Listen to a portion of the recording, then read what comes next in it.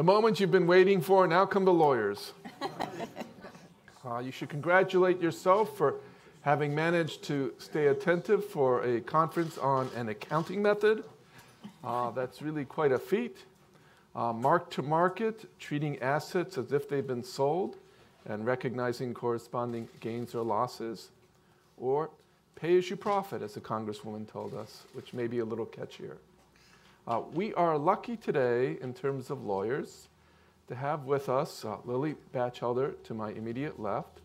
Lily is a tax professor at NYU and one of the leading tax scholars whose work is almost always timely in setting the agenda. She just this last month published a paper, Taxing the Rich, Issues and Options, with her colleague David Kamen at NYU. To her left, two of the country's leading tax practitioners. Virtually every list of top tax practitioners would include Lucy Farr, a partner at Davis Polk, and Mike Schler, a longtime partner, now of counsel at Cravath, Swaine & Moore. And so our plan this morning is to share a lawyer's perspective of the issues you've heard from economists. We'll try to be grounded as practically as we can. We tend to veer off into interpretations of words, but you'll forgive us for that. It turns out that's a lot of what implementing tax law constitutes. So we've divided our presentation in roughly two segments. Lily will start with a question: why should we pursue a mark-to-market method of tax accounting, a pay-as-you-profit approach to capital assets and other assets? And then we'll turn to our practitioners to address, well, what has been our experience with mark-to-market methods of accounting, and what are the challenges of trying to extend those practices much more broadly as being discussed now. And then we'll have some questions. But with that, I've encouraged, by the way, the panelists to interrupt and inject. They will not be rude if they do so. We all have spoken a lot, and it's a lot easier to engage in discussion, and we'll see whether that works. But with that, Lily, if you could start us off, why should we be pursuing a mark-to-market method of tax accounting? What's the goal here? Thanks, Steve, and thank you so much to TPC for inviting me. So I thought I'd sort of step back for a minute and talk about what is the rationale, why are people talking about this idea in the first place? And it's generally an idea that's coming up now as a strategy for taxing the wealthy. So I'm mostly going to talk about it in the form of a proposal to, limited to the top 1% or the top 0.1%, but not applying mark-to-market, or what I'll sometimes call an accrual tax, to everybody. So the rationale starts with we have a lot of serious problems with taxing the wealthy. And to understand why, it's important to understand that the wealthy earn their income in very different ways from most of us. So outside the top, most people get the vast majority of their income from wages and salaries.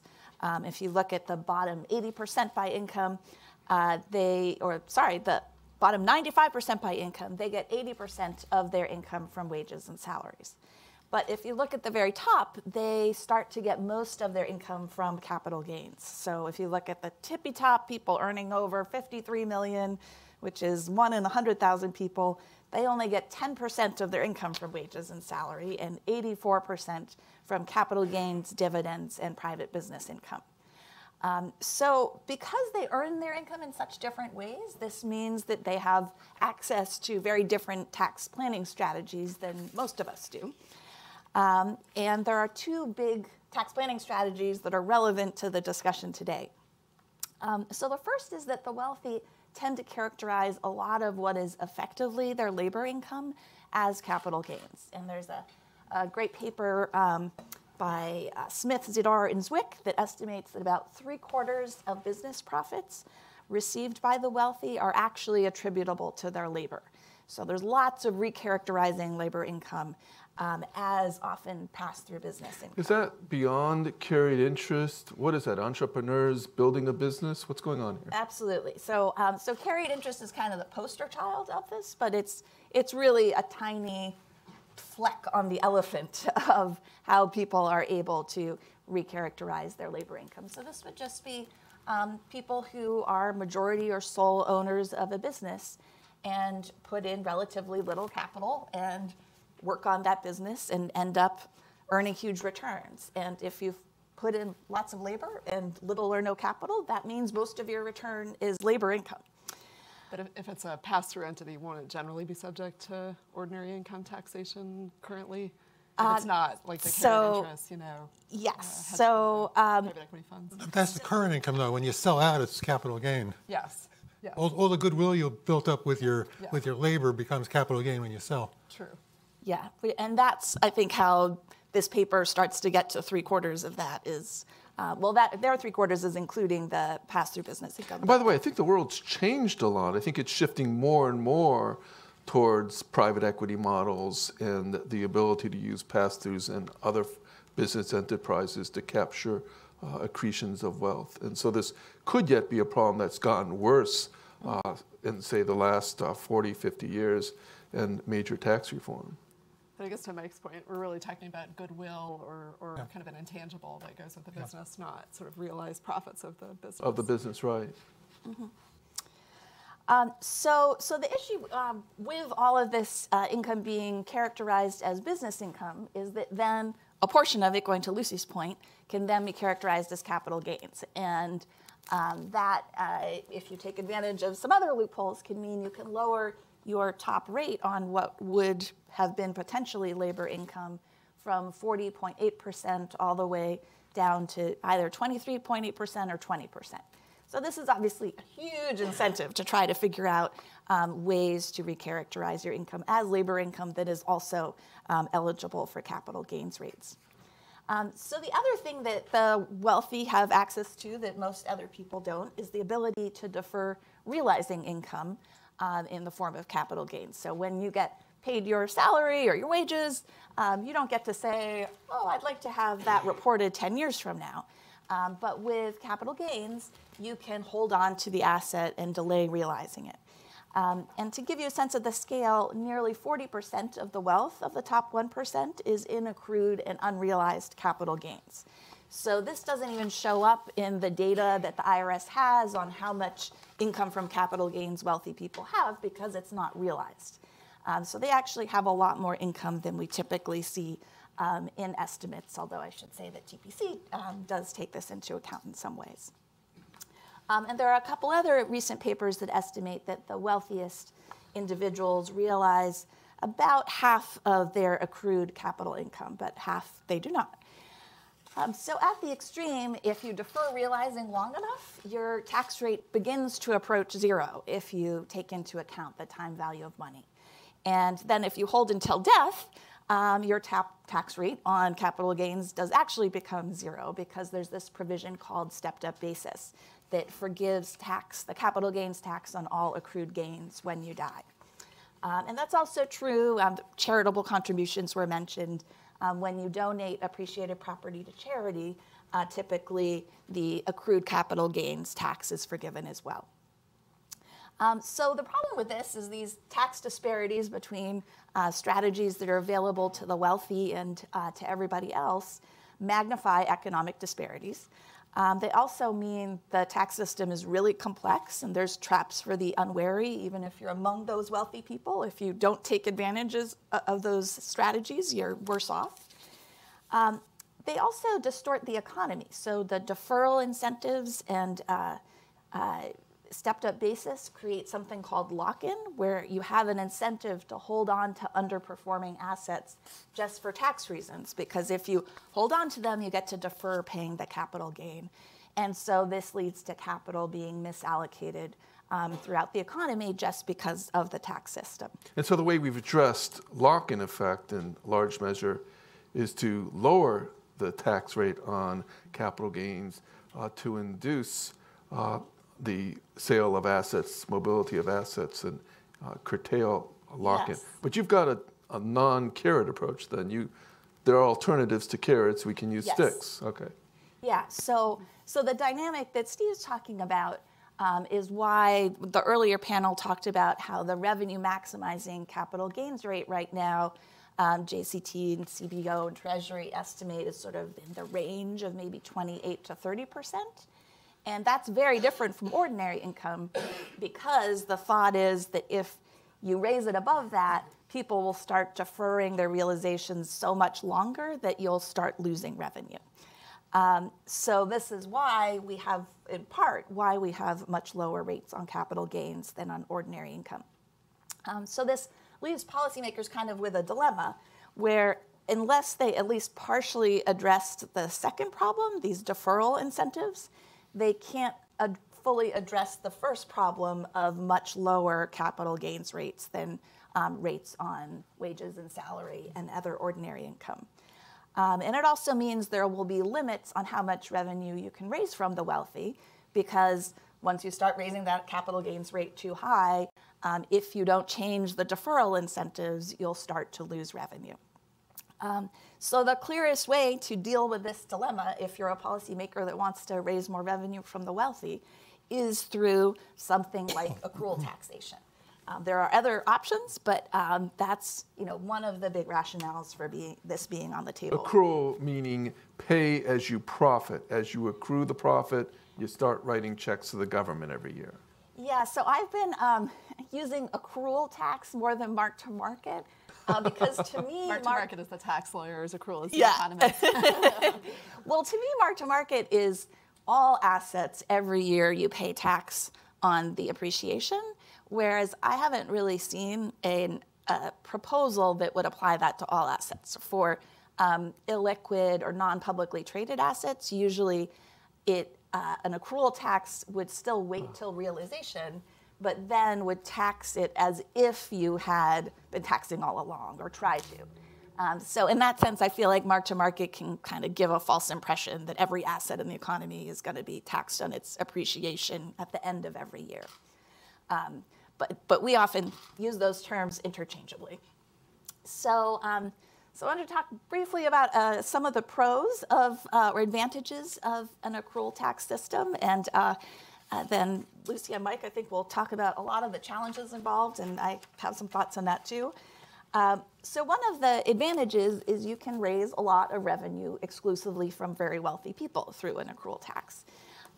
So one alternative that might have come to mind is to deal with this dilemma I talked about is you could repeal just stepped-up basis. And then you could raise the capital gains. That is the forgiveness at death of your inherent gain. And when you say repeal stepped-up basis, I think Jane referred to gains at death or something. Is that what you're talking about then? Yeah. Or just a carryover basis so your inheritor carries over the low basis? And that's, I think, been viewed as problematic because then you have generations where you might have to establish a basis when you ultimately did dispose of the property. So we don't have the information, and we also may not collect the tax for many generations.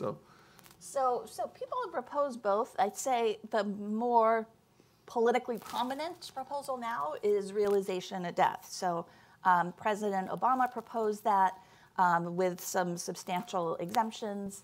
A number of Democratic presidential candidates have proposed it. And President Trump, as a candidate, proposed something like that, although it was unclear exactly what he's proposing with the $10 million exemption. But he seemed to be going down that path also. Well, if we go back long enough, he also proposed a wealth tax.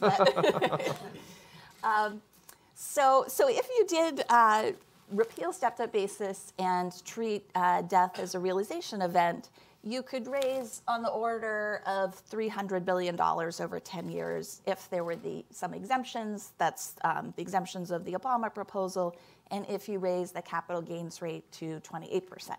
And the transition issue is very important. Would you collect tax on all earlier gain or just a gain accreting after some date, which would be administratively troublesome?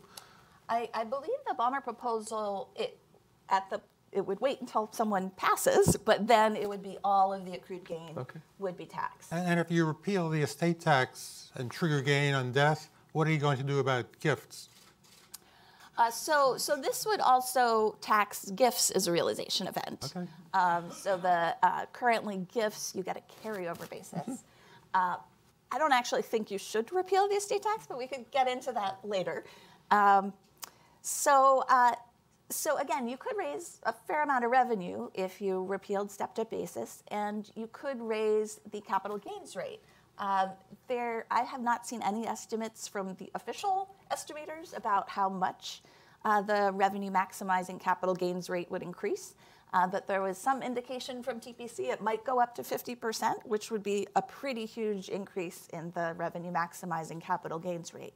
So if we had gains at death, people would be less willing or less likely to just hang on to their assets to the end, literally. They would, in fact, start selling assets earlier and potentially, I guess this goes to the elasticity of responses, but you could then raise more money from them with higher capital gains rates. Exactly. But the revenue maximizing capital gains rate would not be as high if you repealed stepped-up basis as it would be if you moved to an accrual tax, because there's really two incentives to lock into underperforming assets. One is stepped-up basis, and the other is just the realization rule of before you die, you've got a big incentive to hold on to an asset for 30 years or longer to defer paying the tax.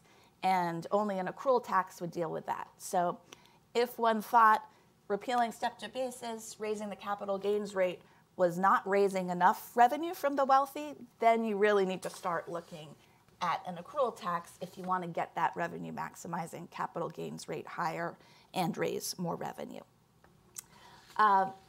So in terms of how much revenue you can raise, there is a lot of uncertainty. As far as I know, there's been no true revenue estimate yet of an accrual tax. In my paper with my colleague David Kamen, we did what's called sort of a mechanical estimate. So we estimated how much you would raise if you applied an accrual tax. So that's both mark-to-market for publicly traded assets and tax at realization with a look-back charge for non-publicly traded assets. If you applied that to the top 1%, we estimated you would raise on the order of $2.1 trillion over 10 years if there was a 15% avoidance rate. But I should caution that that doesn't include any other behavioral effects. So that could reduce the estimate. On the other hand, that just assumes a top rate of about 40%, and you could make that rate a lot higher once you have an accrual tax. And it also doesn't assume any transition rule like a toll charge, which could also raise a substantial amount of revenue. The top 1%, so you're addressing the inequality that the Congresswoman highlighted, exactly, because the other 99% would not be chipping into your system. Yes, so, and I think, Jane, your estimates might be for everybody. I think they seem like they're a similar order of magnitude, but yeah. But again, I should emphasize that, once TPC, let alone JCT and Treasury, get into estimating this, they're going to be looking at behavioral responses. They'll be looking at interactions with other provisions. So this is sort of an attempt to give an order of magnitude rather than anything precise. And this is a really huge modeling challenge going forward. So a couple other advantages I will mention really quickly. First, you could substantially increase the revenue maximizing rate for capital gains, as I mentioned, which means you could then tax capital gains at the ordinary income rates. And a lot of the tax avoidance strategies that I teach my law students are about how can you characterize income as capital gains, how can you defer realizing gains. And so a lot of those tax planning opportunities, which are also inefficient and distortionary, could be really reduced. It would substantially reduce the incentive to defer selling property. If really well designed, it could almost eliminate this for the wealthy. But a lot of the devil is in the details. And I should note that compared to a wealth tax and compared to stepped-up basis, a wealth tax would not do this. It wouldn't affect either way deferral incentives. Repealing stepped-up basis would reduce deferral incentives, but not by nearly as much as this. And then a final couple advantages before we get to the challenges are this could not be avoided through multinationals shifting profits to tax havens. So that's a perennial issue with taxing capital income. Well, aren't those companies going to invert? Aren't they going to shift their profits to tax havens and reduce their taxation that way? And here, because the stock price, whether it's a US or foreign company, should embed those profits in tax havens, you're effectively taxing them. Whereas a bunch of other options, you deal with a lot of inefficiency on that margin. And then the last thing I think is, that does kind of assume a little bit that these corporations are held by U.S. persons, right? Yes. You could have them be held by, globally, and therefore that difference would be less significant. Yeah, so this is a tax increase just on U.S. people, U.S. citizens. Whereas if, for example, we increased the corporate tax rate in the U.S., a lot of that burden would fall on foreign investors in U.S. companies. The downside is that some of the burden would fall on people not in the top 1%. Not a huge portion, but some, whereas... People who hold through mutual funds. Exactly. Whereas this proposal, at least as it's being currently advanced, that is restricted to the top 1% or less, would not do so. And then the last thing I'll mention is we do have precedents for this in the US. So we have a bunch of rules that have been mentioned earlier about straddles, about PFICs. We also tax most debt effectively on an accrual basis. I mean, we can get into the details of to what extent that's true, but there's something called the original issue discount rules that basically say if you issue a bond and say, well, you pay me $100 and I'm going to give you back 95 10 years from now, we don't let you do that. We basically impute interest to you, and that's basically like an accrual tax. And so debt instruments although are... as we were talking about earlier, that's generally speaking a known amount of income. Yes. You buy the bond at 95% of its principal amount, you're going to get that 5 over time. And so it's not the other challenge that we're dealing with here, which is assets that are going to vary in value much more significantly. Yeah. And I would say, and maybe Mike has experienced this too, that people hate the OID rules for that reason, because it's viewed as phantom income, and there's a lot of time spent making sure that they don't apply, and sort of getting to the numbers that get you out of them. So. Just like they hate the PFIC rules. Yes. So I guess my question on maybe both of those would be, well, of course people who have to pay tax under the OID rules or the PFIC rules hate them. We all hate paying taxes. But the tax system, would you think the tax system would be better off if we abolish the OID rules, or what kind of distortions would result? Not necessarily arguing that, but just that, it does influence behavior a lot, I think is the point. But even that, do you think it would distort behavior more if we got rid of them? Probably not.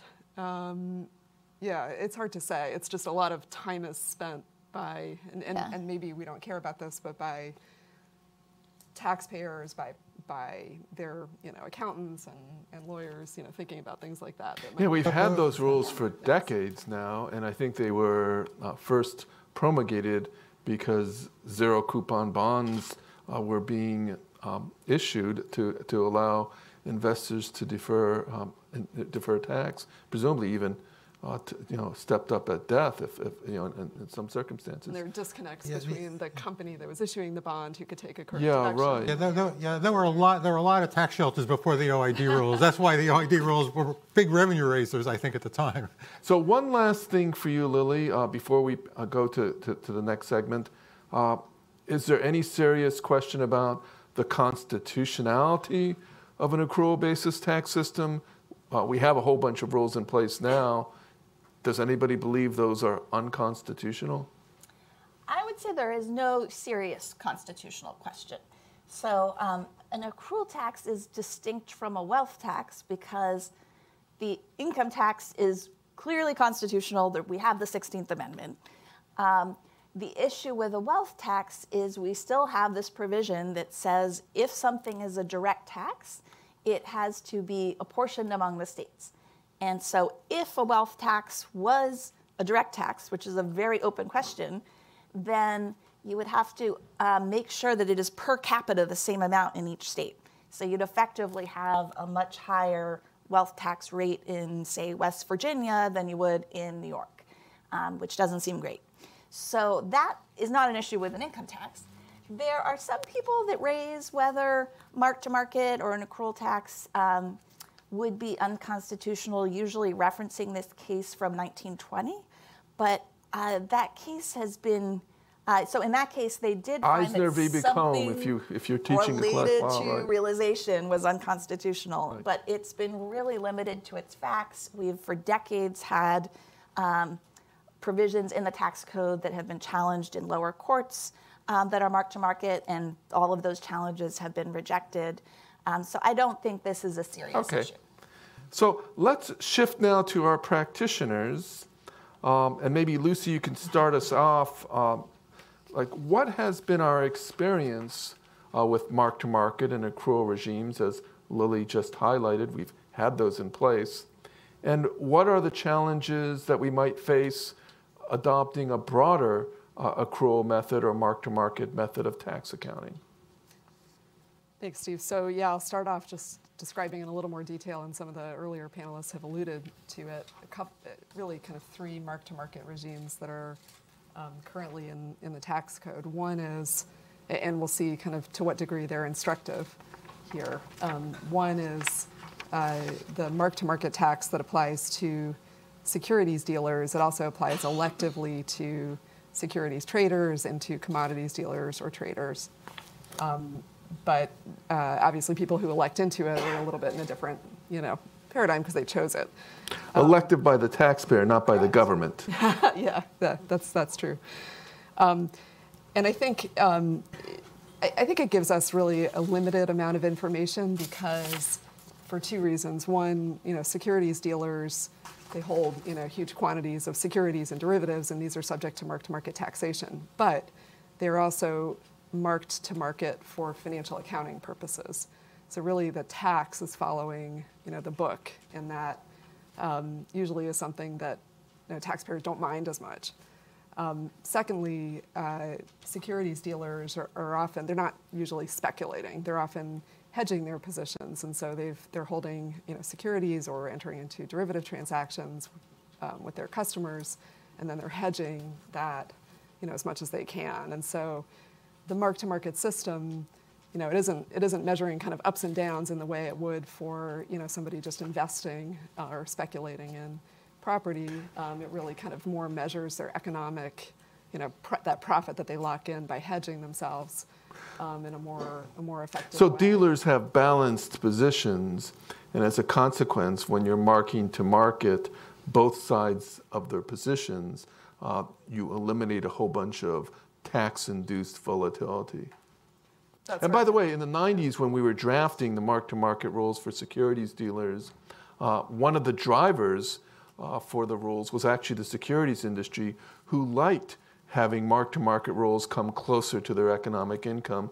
And later, traders of commodities and securities, many want to elect in order to match and even match their book income and even out their economic income to the tax income, right? That's right. It's really not something that they find objectionable for the most part, has been my experience. And it also takes them out of a lot of rules that I'm sure we'll touch on that are punitive toward taxpayers that are doing certain things like hedging themselves. Straddle rules can be punitive, and if you're on a mark-to-market basis, you're kind of out of all those rules, and you're just measuring what, for dealers, I think effectively, captures their true economic income. Nonetheless, there has been litigation on valuations, so it hasn't been completely without friction, but it's easier to apply it to securities dealers because they are valuing for book purposes. So there is something you can look to, and a lot of the securities that they hold are in fact traded on exchanges. So it's a narrower group for whom it fits better than perhaps other taxpayers. Section 1256, which is the rule that requires a mark-to-market for certain types of assets, so futures contracts, other types of exchange-listed derivatives, and that's a rule that is applicable to any taxpayer other than certain parties doing hedges. So it's broad in that sense, but it's very narrow in the sense that it only applies to this limited category of positions. And as somebody mentioned earlier, those are derivatives for which they're on an exchange, so there's valuation, a kind of a clear valuation. Also, they are, if you enter into a futures contract, you have to post margin to secure your obligations. And on a daily basis, the exchange will, mark your position to market, and you either have to provide more collateral, more margin, or you get some back. So the liquidity issues also are not, the same as they might be for other positions. We should get some new stuff. Okay. Mike is telling me we're spending too much time on this and that we should talk about the new proposal. So maybe we'll pivot to that. But I think the big picture is that they're sort of interesting and worth looking at, but they really, I don't think, tell us how a system like this would operate in practice when it's a much broader category of taxpayers and also a broader category of assets. So I think we'll delve into the recent Wyden proposal, and I'll kind of start it off, but I think Mike will, jump in at any point. Yeah, what happens when you go broader? Wyden is broader, right? Okay. So yeah, Wyden is broader and narrower. So Wyden is broad in the sense that his proposal would apply to kind of all assets, basically, although we'll talk about it. There's mark-to-market and then there's look-back, so it applies differently to different types of assets. But it is narrower in that it applies only to specific taxpayers, what it calls applicable taxpayers. And I know we'll talk about tradable and non-tradable assets. I know Mike will get into that, but just to pause on who it applies to, because I think that's an important design point. Wait, let me just say one thing. Okay. I mean, the Wyden proposal, which is on his website, is a very comprehensive proposal. It's like 40 single-spaced pages with not a lot of white space like some of these other proposals are. And it just sort of, when you read it, you see all the issues. It raises something like between 50 and 100 different issues they want comments on. You sort of get a sense of the complexity of this. We'll be talking about 2 or 3 or 4, but there's literally dozens and dozens of issues that come up in trying to come up with a system. And as I think Steve said, the devil's in the details. And to come up with a comprehensive system is not going to be simple. Yeah, exactly. It's the most detailed proposal I think I remember having seen. And the affected taxpayers, Lucy, this is beyond securities dealers and sophisticated derivatives traders, say. So this needs to be dummied down, even for rich guys, potentially. Yeah, and just to note how it carves people out, there's basically an income and an asset test. And if you're $1 million of income, $10 million of assets, and it says that would be indexed to inflation. And if you meet either of those standards for 3 years, then you become subject to this rule. You can get out of it by having 3 years where you don't meet either of these tests. So potentially somebody can shift back and forth between, if they're on the edge, being subject to the rule and not subject to the rule, which understandable why it's done that way, but that creates a fair amount of complexity when you think about applying a look-back rule to that, and the draft notes this point is how you'd have to think about somebody who held some sort of property, real estate or something for 30 years, and there were X number of years in which they were subject to the rule, X other years where they weren't, and how you'd calculate it. Yeah, just to add to that, my theme of complexity, we're talking about going from one set of rules for taxing gains on assets to 3 sets of rules. The current rules for whoever is exempt because they don't have much income or it's an exempt asset, that's rule 1. Rule 2 is for the mark-to-market assets, the publicly traded assets. And rule 3 is all the stuff that's not exempt, but it's not publicly traded. And so this is a wait and see, and then you pay a tax with this interest charge. And to have 3 separate sets of rules imposed on large numbers of people out of the blue is really going to be a very let's start with been any simplicity benefit probably, because for the people who aren't in the rule, you had to keep all of the straddle rules, wash sale yeah. rules, other kind of game playing rules. Yeah, you're throwing all that on top of the existing rules because you need the existing rules for the exempt assets. And then you have the tax lawyers like us who are trying to get between the rules and go from one rule to the other and back and forth. It's really going to be a challenge for the government to deal with all that. It sort of reminds me of, in TCJA, they sort of did the same thing, both with the lower pass-through rate for people, which is a whole new concept, and then the GILTI rules and BEAT for controlled foreign corporations. I mean, entirely new concepts that they just imposed on top of everything else without taking anything away, and just added it on. And for those statutes, there are hundreds and hundreds of pages of regulations that have come out so far, and they're just beginning. It'll be years and years before, and an enormous amount of tax planning under those rules because of the uncertainties. Mike has written 150-page bar reports. The bar reports and other comments is thousands of pages, but it'll be years and years before people know the answers to a lot of questions, and a lot of the tax planning issues have been resolved. And that's just, especially things like GILTI and BEAT affect a relatively few number of people, U.S. multinational corporations. We're talking about 2 whole new sets of rules. And, the same people are affected by publicly traded and non-publicly traded assets. We're imposing all that on top of the existing system. I just hope the system can bear it. So I might just add one softening to this. So David Bradford was a very beloved economist, and he always distinguished between 3 kinds of complexity. So there was rule complexity, compliance complexity, and transactional complexity. And rule complexity was like when you have a general anti-abuse rule and nobody knows what it means. Compliance complexity is how many forms are you filling out, how many calculations are you making, maybe like how many regulations are there. Transactional complexity, he always said, was the worst. And that was when you were distorting economic behavior for tax reasons. And so I think I would agree that this would increase compliance complexity for people in the top 1%, maybe particularly for the financial institutions that they use, who are going to have to report to them how they should be reporting their income. There would be a lot more rules. But I think if it was well done, it could really reduce transactional complexity, because right now, a lot of, what Lucy and Mike have been very adept at doing, and what I try to train my students to do, if they're going into private practice, is to take advantage of these deferral incentives and to take advantage of the differential between the capital gains and ordinary rate. And so if you did this well, and that's an if, it could really reduce that kind of complexity, which is actually the worst thing for the economy.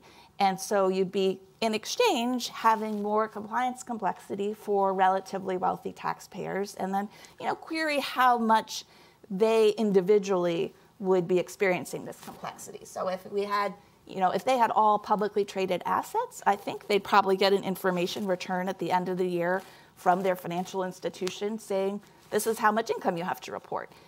Which wouldn't be all that different from getting a 1099 for their interest income this year. So it might be that a lot of the burden of that compliance complexity goes on to the big corporations like it does with the GILTI or other provisions. Well, by transactional complexity, you mean taking actions that you wouldn't otherwise take. Well, what would you say then about private companies that nobody wants to go public anymore because people would rather be under the rule for non-traded assets than traded assets? Do you think that'd be a big enough effect? They already don't want to. So we already have big incentives to stay private with the pass-through rules, with a lot of other rules. But even so, I think that also depends on how accurate the look-back charge is. And if it is, I think if you skipped the whole look-back charge, if you just applied mark-to-market to publicly traded firms and nothing, the pure realization, to privately held and illiquid assets, you have a big incentive.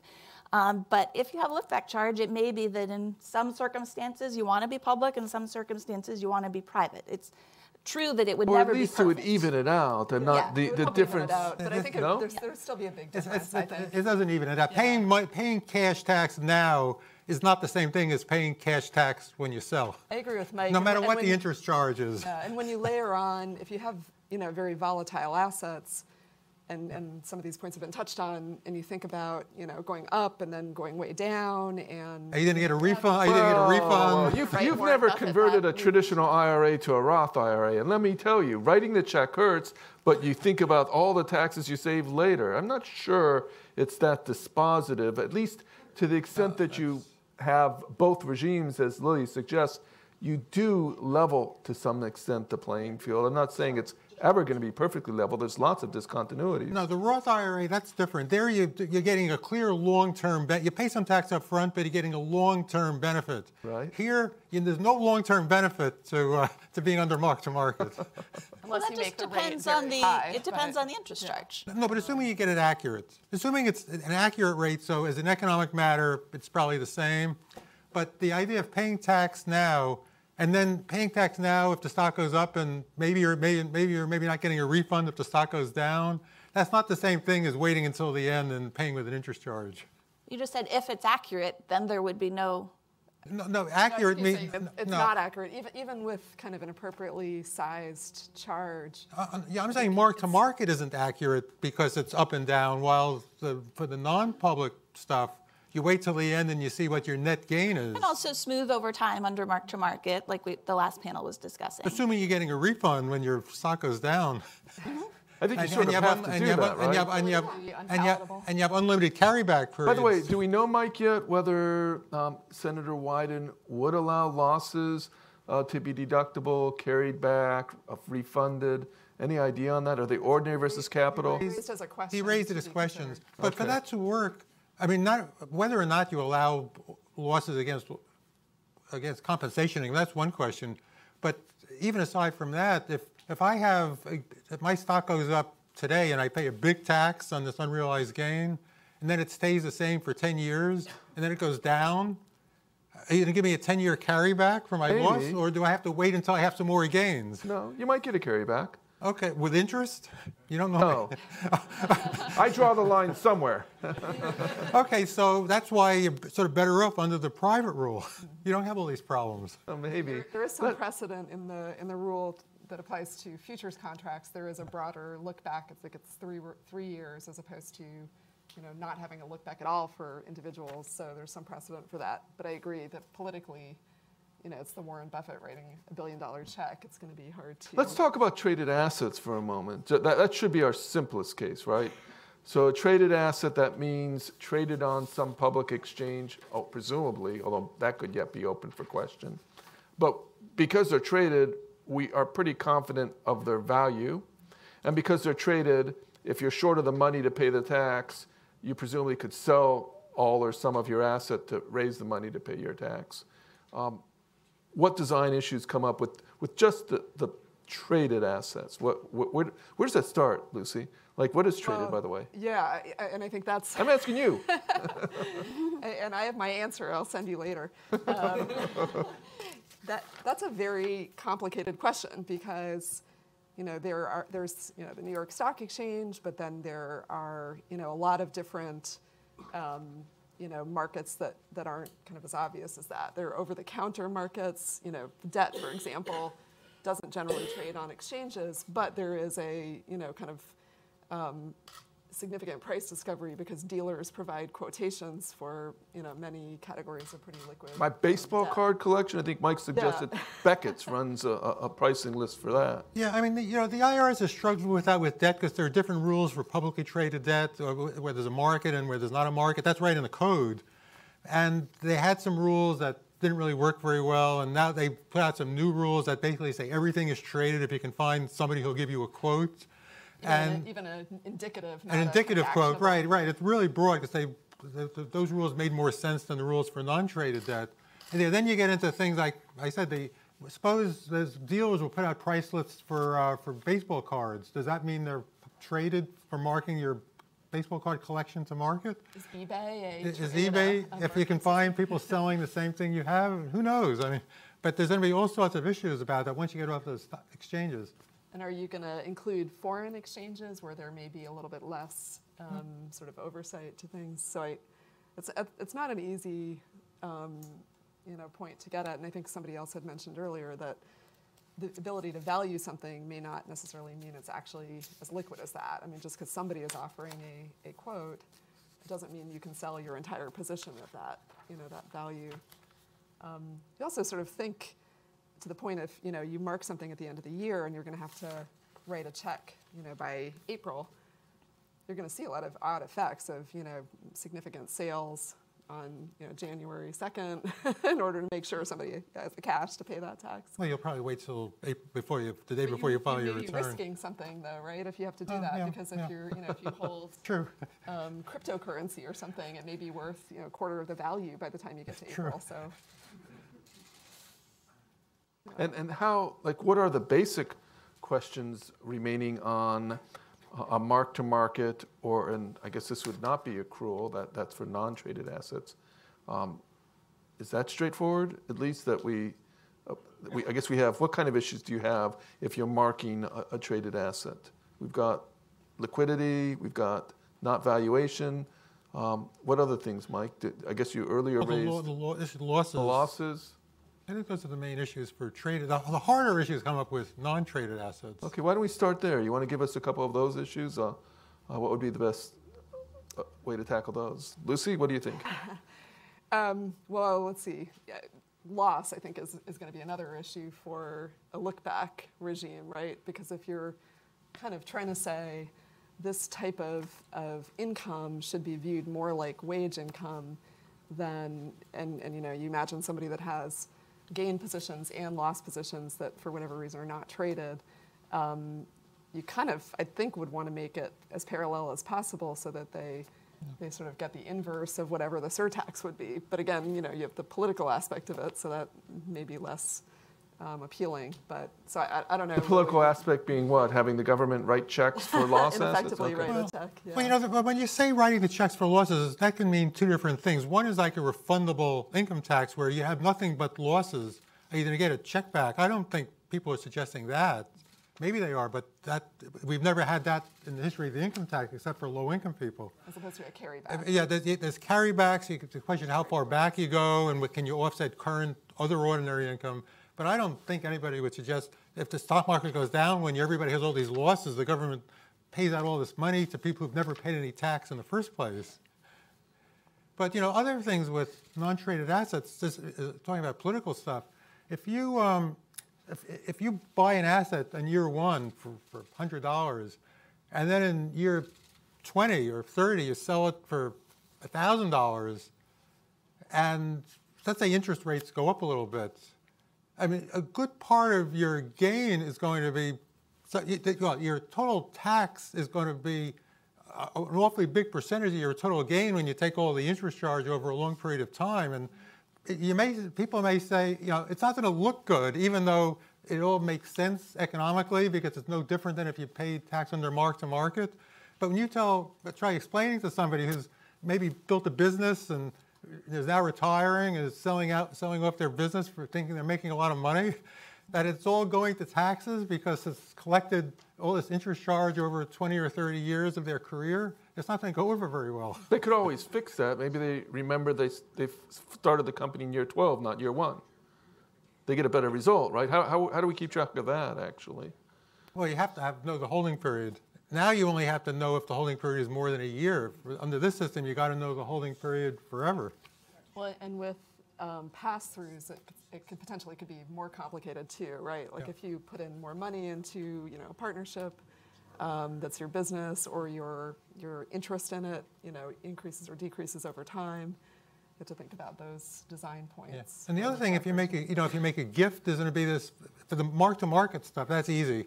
But for the non-traded stuff, if you make a gift, there's going to be an accumulation of tax you owe. When you die, all the non-traded stuff is going to be, you have to have it be a deemed sale at that point.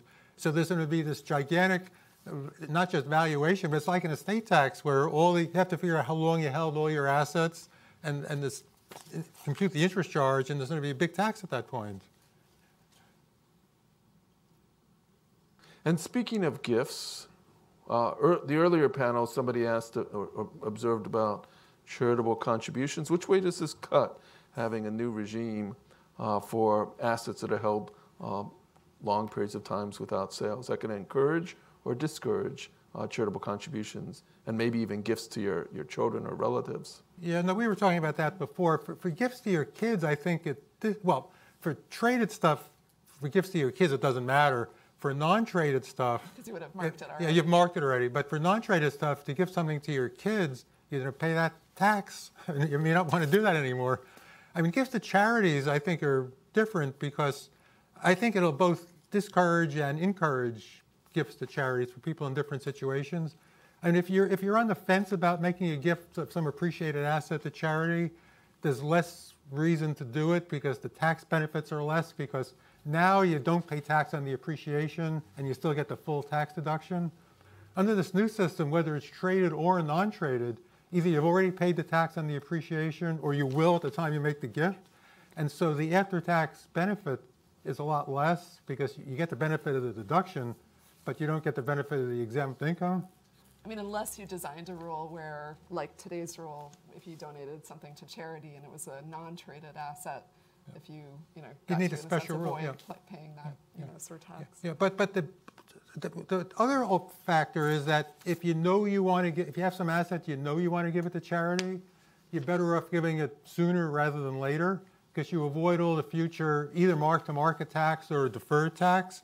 It's no tax in the hands of the charity, so you'd rather give it now rather than later, which also means, I think, that there'll be a lot more focus on donor-advised funds because you still keep control over the asset in practice.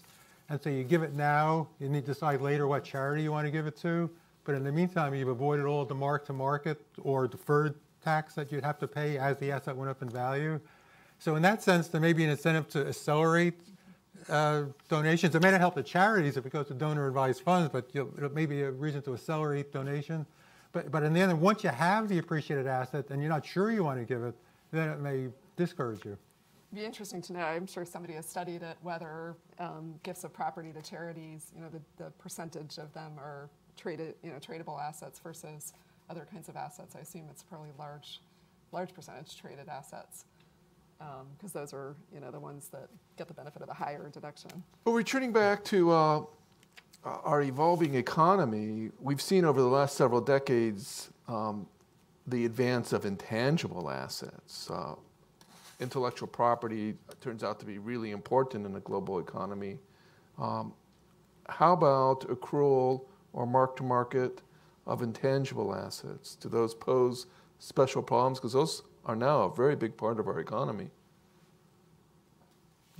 Yeah, we talked about that too. If I'm an inventor and I patent something, and then I sell the patent I sell the patent in 20 years, I assume I'm going to be subject to all these rules and pay this big interest charge. Or if I just run my own little business, I start a hardware store and I sell out, I assume when I sell that, I'll be subject to this big interest charge also, just as if I had mark-to-market.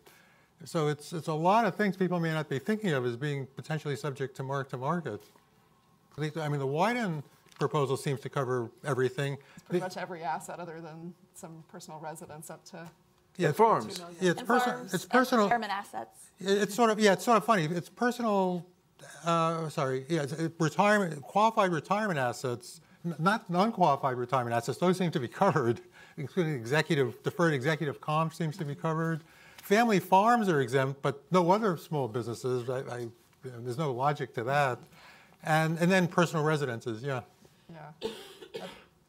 Although with retirement funds, they're exempt from taxation in any event, so to mark them or to require accrual is really not that relevant, is it? What's the significance? Well, no, it would be your interest in the fund.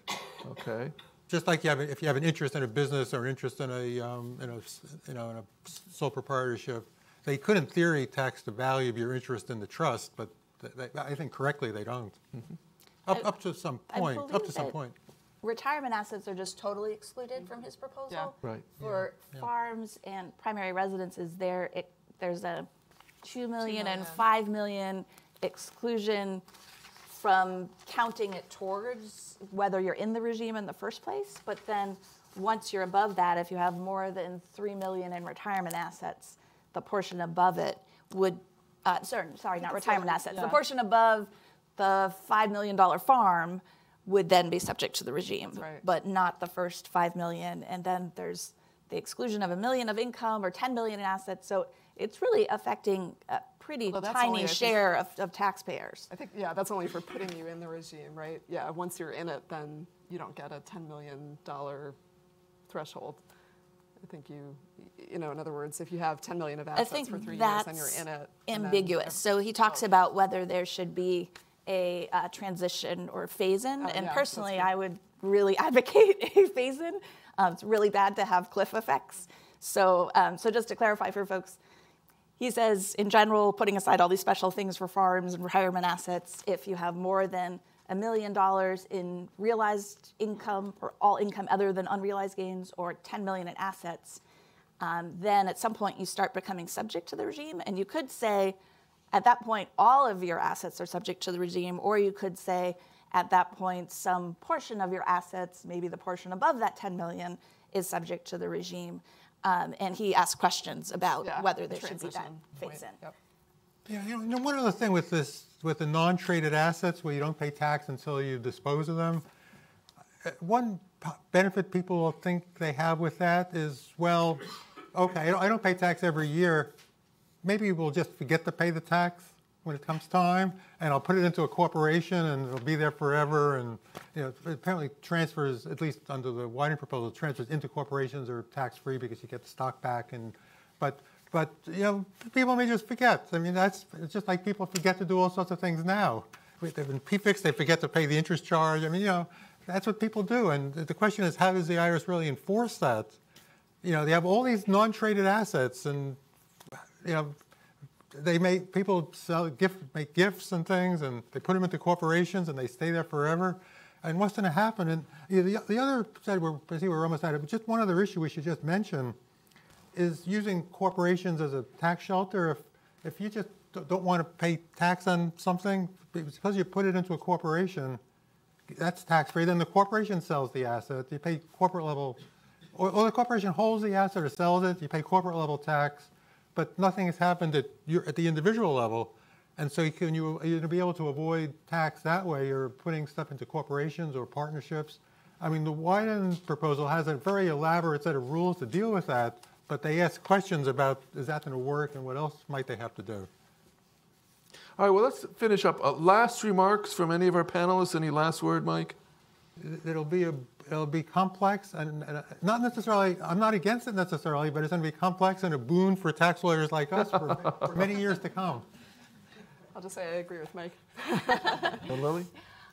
So I guess two things. I think it's important to sort of keep a dual focus on how much it would be a boon to tax lawyers and how that would compare to how it would improve the efficiency of the economy and the fairness of allocating tax burdens between the wealthy and less wealthy people. And at some point, if it, you know, does enough on improving economic efficiency and taxing the wealthy at rates that at least some people think are more fair, that could be worth, you know, Lucy and Mike and others getting more fees to deal with the transition to the new regime. And the other thing I would say is just to applaud Senator Wyden and Representative Schakowsky, that I think a lot of the issues this panel is raising are really important, and they're really important for drafting. And probably my biggest concern about this proposal is that there is adequate time to draft it. So having worked for several years on the Hill, I had no idea prior to getting there how long it took to draft an effective bill on a technical issue. And so I'm really glad that this is something that they're digging into. I know Representative Schakowsky mentioned they're working on legislative language. And a lot of the things that are being raised here are things that are going to have to be worked out in drafting, a lot also in regulations. But the more time there is, the more time there are for panels like this, the more time there is to respond to questions like Senator Wyden has raised, the better chance there is of drafting a bill that actually is effective. I think that's a good observation to end. I worked for the Joint Committee on Taxation in the early 90s. We devoted 3 years to drafting the mark-to-market rules for securities dealers.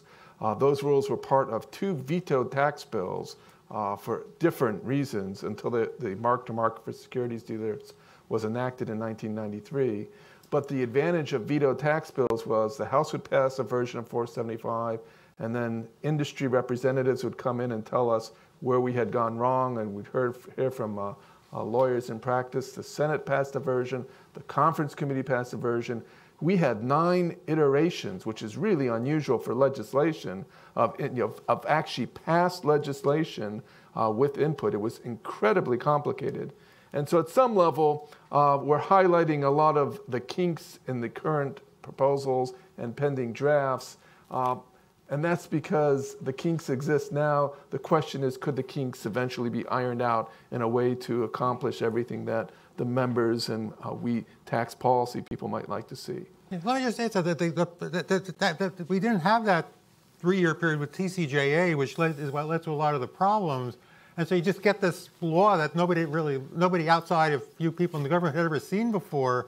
And not unexpectedly, it just had gaps and things that didn't work.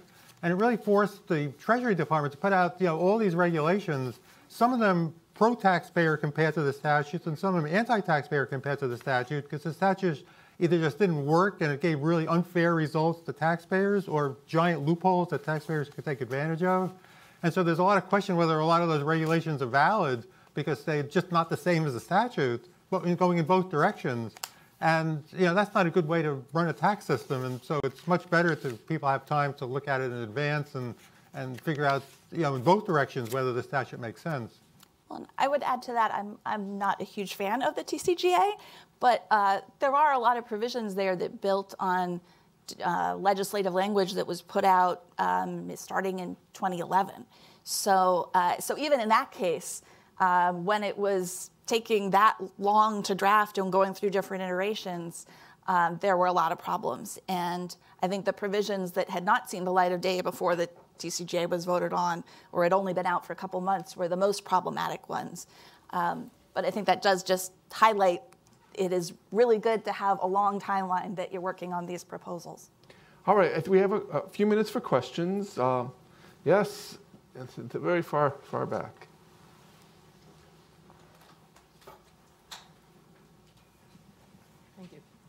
Mindy Hirschfeld. Question for Lucy and for Mike.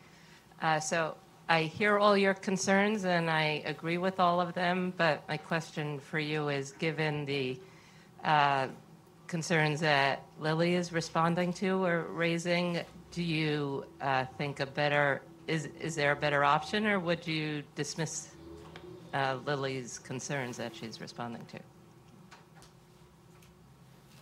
Go ahead. I think they're all very legitimate concerns, and I don't know if there's a better option. Maybe a wealth tax, but I think there's constitutional problems with that. Yeah, no, I tend to agree. They're legitimate concerns. I don't know if this is the right answer. It's at least, a proposal worth thinking about, but I don't know, that I have a view that it is the right way to go. Yes. Hi, Alan Davis. 2 questions that are, I think, related, maybe not. The first is, I'm having a hard time hearing any argument for why a wealth tax, if you put aside the Supreme Court, which I would like to do for many reasons, if you put aside the Supreme Court issue, is there any real case to be made why the wealth tax would not be a better way to address the wealth problem? And the related question is, and I'm curious if you have an opinion about this, if you take a typical billionaire, say he was running for president, say has $50 billion, and you assume that he's going to earn $10 billion over the course, $5 billion over the course of the year. So at the beginning of the year, he has $50 billion. Before taxes, at the end of the year, he has $55 billion. In your opinion, at the end of the year after taxes, should that person have $52 billion, $50 billion, or $45 billion? I'll maybe start with the first question. I think I lost the chain on the second one. So I think there are real arguments each way for a wealth tax versus an accrual tax. If you set aside the constitutional argument, and I think the constitutional argument, I still think the better argument is that a wealth tax is constitutional. There's just more risk there. So I think if someone were to, or Congress were to enact a wealth tax, they'd be well advised to have a backstop in that was maybe something like an accrual tax in case the court ruled it unconstitutional.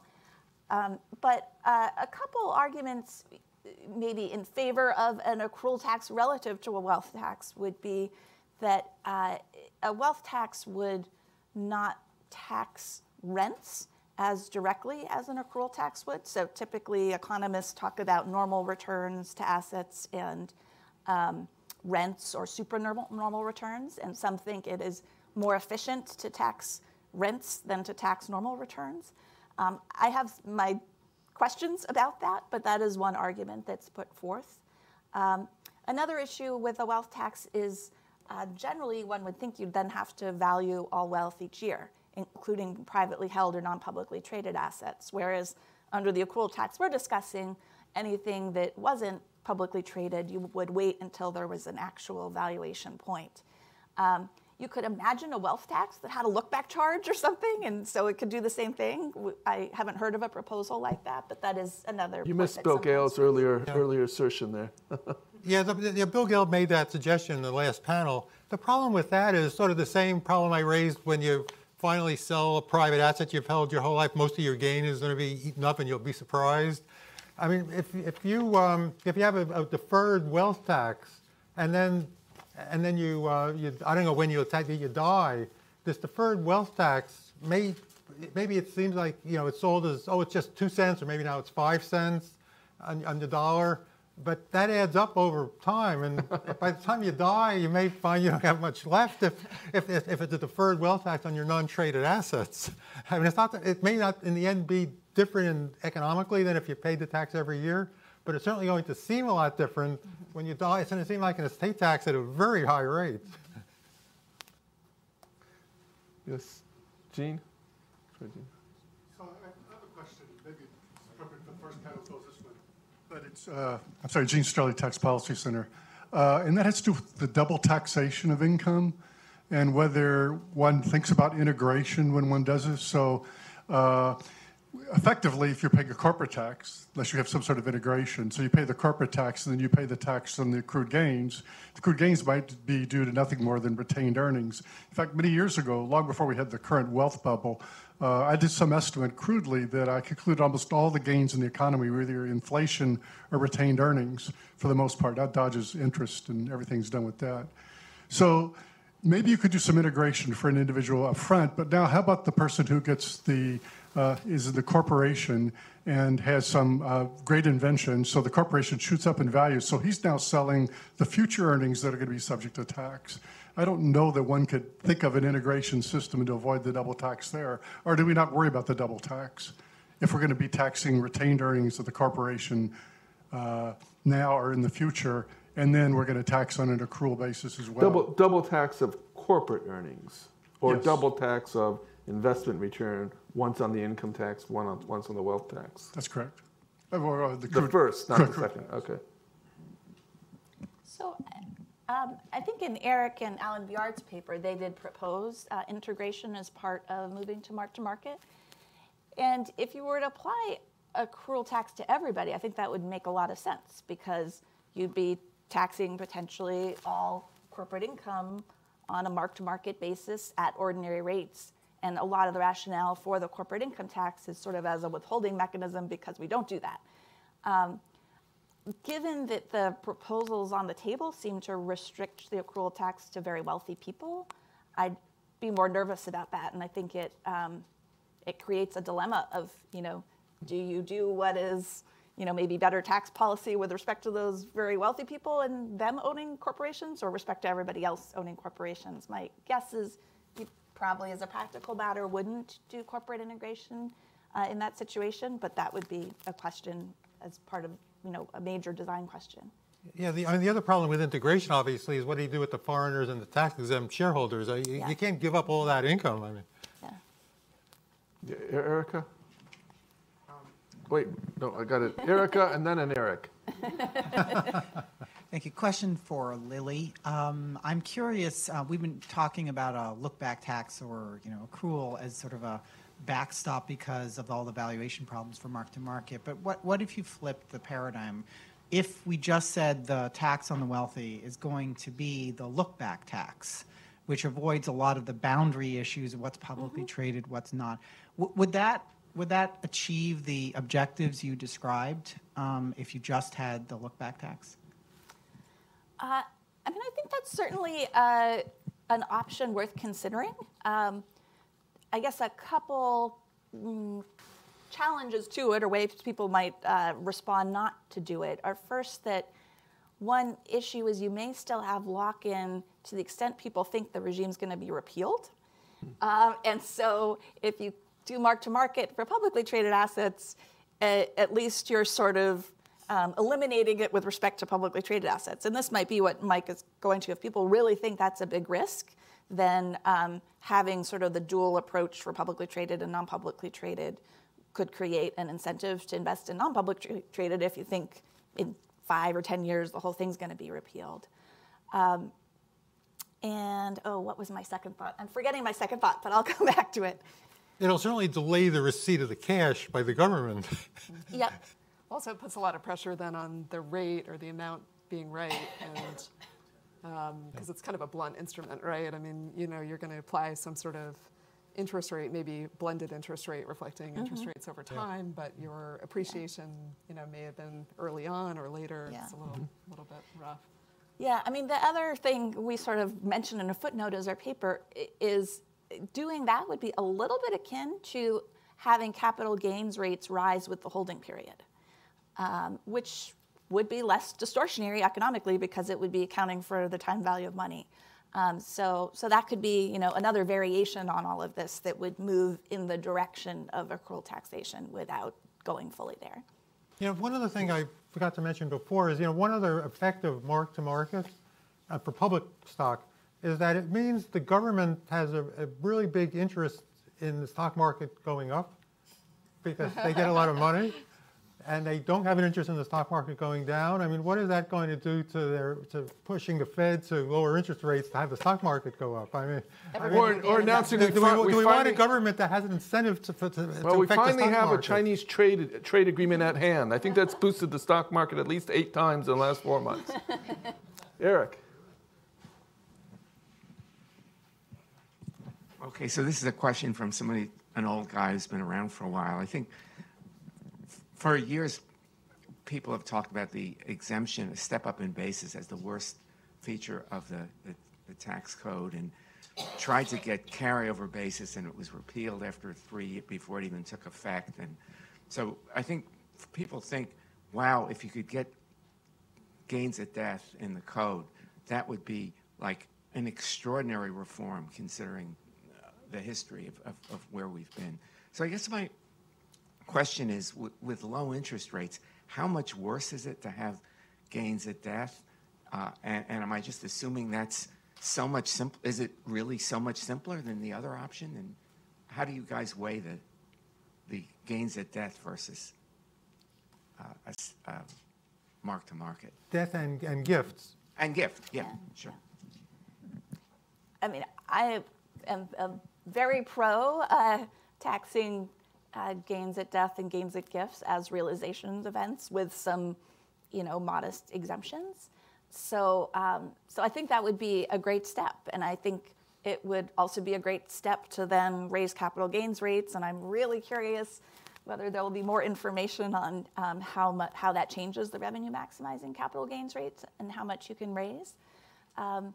But there are limits to how much you can raise from that. And so I think a lot of the question is, given our fiscal challenges, given some of the investments in low and middle income families that are being discussed, what is the revenue target? And at some point that may not be enough. And then to me, an accrual tax and a lot of other options that we aren't discussing today are really worth considering. But yeah, I think that's a great first step, and would certainly not say anything negative about it.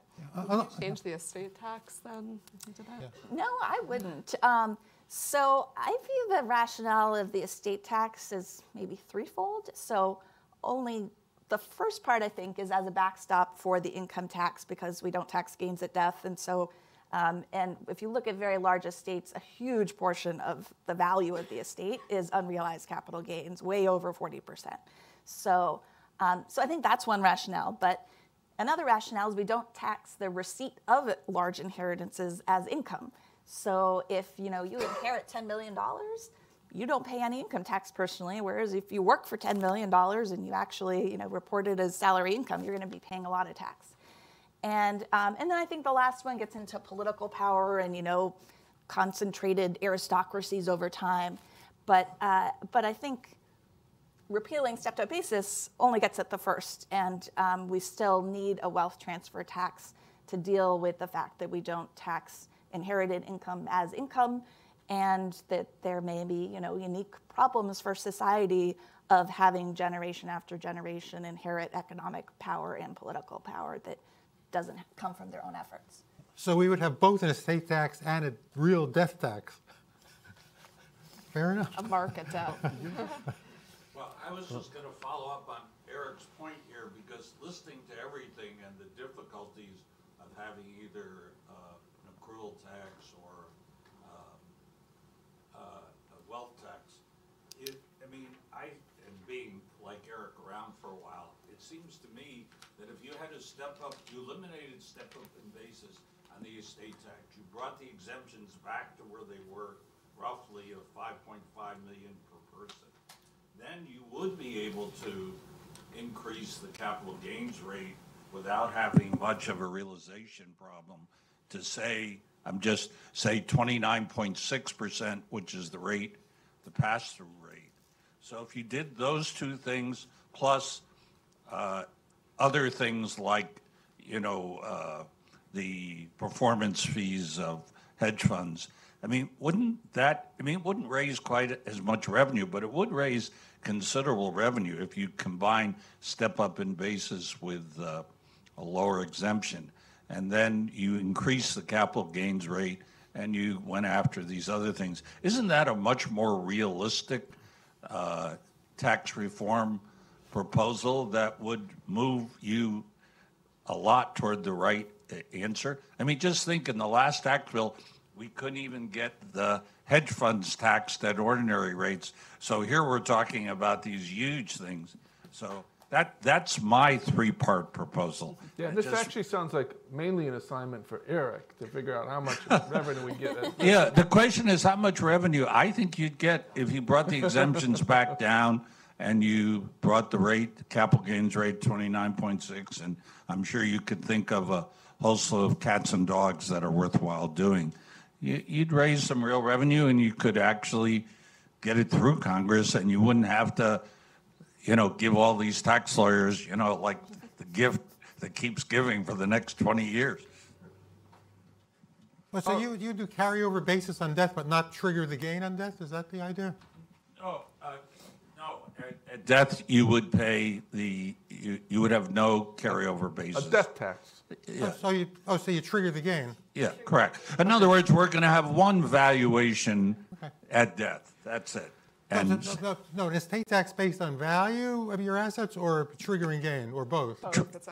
you have an estate tax based on value with a lower exemption, and you trigger the gain on death. So both. For somebody who has mainly assets that are at a huge gain, then it's just in effect like a higher estate tax, right? We're not going to get into this year. Okay. All right, that's certainly a viable thought. One last question, all the way in the back there.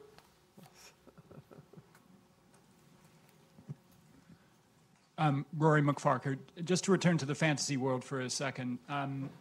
If the concern on the non-traded asset side is that you're going to be faced with an enormous bill at the moment of realization with the look back with the interest, why wouldn't you ask people to pay an estimated tax each year based on that? And if they don't have liquidity, then they should borrow because they'd be paying with the interest at the end anyway. So to take away the sting of the final realization.